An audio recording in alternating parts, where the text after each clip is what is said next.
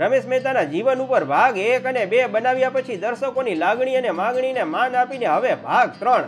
રમેશ મહેતાની ઉંમર થઈ ગઈ હતી છતાં ફિલ્મોમાં કામ કરતા રહ્યા. ચહેરા ઉપર કળજલી પડી ગઈ હતી છતાં નિર્માતાઓના આગ્રહને વશ થઈને મને કમને ફિલ્મોમાં ગાડું ગબડાવી જતા. એની દીકરીની ઉંમરની હિરોઈનો મહેતાની પત્ની તરીકેના રોલમાં બહુ શોભતી નહીં. એની ટીકા પણ થઈ. ઢળતો સૂરજ લાલ દેખાવાને બદલે પીળો દેખાવા લાગ્યો. સ્વાસ્થ્ય લથડિયા ખાવા લાગ્યું. છતાં તેના રંગીન મિજાજી સ્વભાવમાં કોઈ ઓટ આવી નહીં. એના ઘરે એના જેવા જ શોખ ધરાવતા માણસોની મહેફિલો જામતી.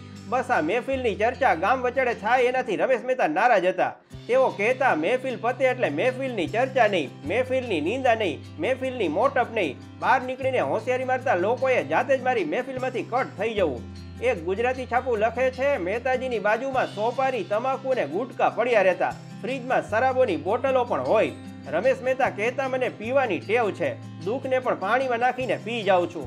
પૂજ્ય મોરારી બાપુ એકવાર બીમાર રમેશ મહેતાની ખબર કાઢવા ગયા. રમેશ મહેતાને એટલી ખબર કે બાપુને કોઈ હાર પહેરાવે બાપુને ગમતું નહીં. બાપુ આવે એ પહેલા જ મહેતાજી એના કુટુંબના બધા સભ્યોને ફૂલડાની જેમ હારના આકારમાં ગોઠવી દીધા અને પોતાની આવડતથી આબેહૂબ હારનું ફોર્મેશન રચી દીધું. બાપુ આવ્યા એટલે બાપુને વચમાં બેસાડ્યા. જિંદગીમાં કદી હાર ન માનનારે બાપુને આવી રીતે હાર પહેરાવી દીધો. મોરારી બાપુ રમેશ મહેતાને બહુ લાડ કરતા. પોતાની કથામાં બોલાવતા. વ્યાસપીઠની બાજુમાં બેસાડીને એની પીઠ થાબડતા. એવું પણ બન્યું છે કે બાપુ ગાતા હોય ને રમેશ મહેતા જાણે ફિલ્મનો શોટ આપતા હોય એટલી ગંભીરતાથી નાચતા હોય. આ વિડીયો યુટ્યુબ ઉપર મૂકનારને અમે હૃદયપૂર્વક ધન્યવાદ આપીએ છીએ. આખો વિડીયો જોવો હોય તો ડિસ્ક્રિપ્શનમાં અમે લિંક આપી છે. લાખો લોકોએ જોયો છે આ વિડીયો, તમે પણ જોજો. વેશ પલટો કરીને એકવાર રમેશ મહેતા જલારામ બાપાના દર્શન કરવા વીરપુર ગયા. પ્રસાદ ખાધા પછી એનાથી બોલાઈ ગયું, હે ભાઈ રે મજા આવી હો, ને બધા એને ઓળખી ગયા. ગામ આખાની ભીડમાં મહેતાજી ઘેરાઈ ગયા. ટોળે ટોળા રમેશ મહેતાની ગાડી વાંહે થયા. સાથે ગયેલા એના ભાણેજ નવીન વ્યાસે માંડ મહેતાજીને રાજકોટ ભેગા કર્યા. નરેન્દ્ર મોદી રમેશ મહેતાનો કાઠિયાવાડી કસબ જોઈને ખુશ થતા. મહેતાજીને હળવા મળવાનો મોકો તેઓ ચૂકતા નહીં. મોદી મહેતાજીને ફિલ્મોની પૂર્ણ કક્ષાની સૂઝ ધરાવતું વ્યક્તિત્વ અને ગુજરાતી ફિલ્મના પ્રાણવાયુ તરીકે ઓળખાવે છે. જ્યારે કેટલાક નાદાન, અણઘડ અને અક્કલના ઓસમીરો રમેશ મહેતાને ગુજરાતી ફિલ્મના બીજા ચાર્લી ચેપ્લિન તરીકે ઓળખાવે છે. તંબુરો, પાવડા ત્રિકમની સરખામણી બુલડોઝર સાથે કરાતી હશે. રમેશ મહેતા ગુજરાતી ફિલ્મ જગતનો બીજો ચાર્લી ચેપ્લિન નહીં પણ પહેલો રમેશ મહેતા જ હતો. જાનમાં કંઈ જાણે નહીં ને વરની ફૂઈ હું એવા લોકોનો દુનિયામાં તૂટો નથી. ચાર્લી ચેપ્લિને માત્ર હાવભાવ, બોડી લેંગ્વેજ અને હાથ પગ હલાવીને જ લોકોને હસાવ્યા હતા. જ્યારે મહેતાજી તો સંવાદો બોલવામાં ટાઈમિંગનો બાદશાહ હતો.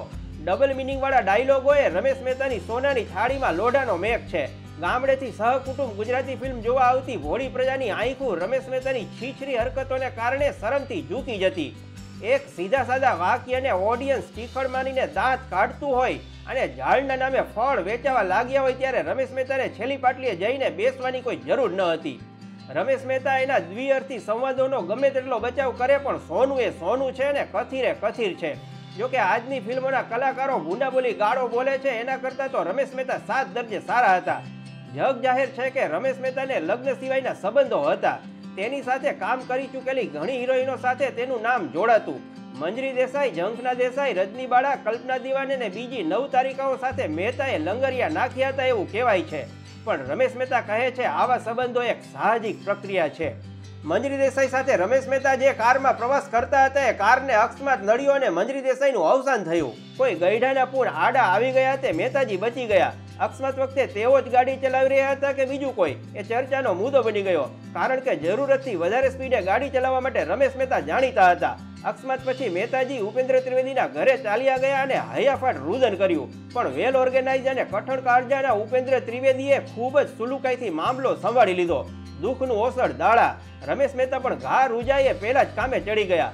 ઘણી વખત અમારી ચેનલના દર્શકો મને કહે છે તમારો અવાજ રમેશ મહેતા જેવો છે. અરે ભાઈ, કહા રાજા ભોજ ઓર કહા ગાંગુ તેલી. હું તો રમેશ મહેતાનો ભૂવો અને ભક્ત છું. મેં તો મારા ગામનો હોવાથી એ મારા ખોડિયામાં આવે છે ને હું સાચું ખોટું ધૂણું છું. જ્યારે મારા અંગ ઉપર અંગ્રેજી ભાષાનું વરખ પથરાવા લાગે છે ત્યારે હું રમેશ મહેતાની ફિલ્મો જોઉં છું. સોરઠ ભૂમિથી હજારો માઇલ દૂર રહેતા હોવા છતાં મારી કાઠિયાવાડી ભાષાનો દીવડો ઝગમગતો રાખવામાં રમેશ મહેતાનો ગેબી હાથ છે. ચેનલની સફળતા માટે મારે મહેતાજીને રોયલ્ટી ચૂકવવી પડે. 78 વર્ષનું દીર્ઘાયુ ભોગવીને 11મી મે 2005ના રમેશ મહેતા ફાની દુનિયા છોડીને અમરાપુરીના ઓડિયન્સને હસાવવા હાલી નીકળ્યા. એની ઈચ્છા મુજબ ગીત સંગીત વગાડીને વાતે ગાતે એની અંતિમ યાત્રા કાઢવામાં આવી. બે દીકરા દીકરીઓને કરોડો ચાહકોની લીલી વાળી મૂકીને ગયા છે રમેશચંદ્ર ગિરધરલાલ મહેતા. કાયમી સંભરણે તરીકે રાજકોટમાં સ્ટેચ્યુ ઓફ ઊભું કરવું જોઈએ કે નહીં? કમેન્ટ બોક્સમાં જણાવજો. નમસ્કાર.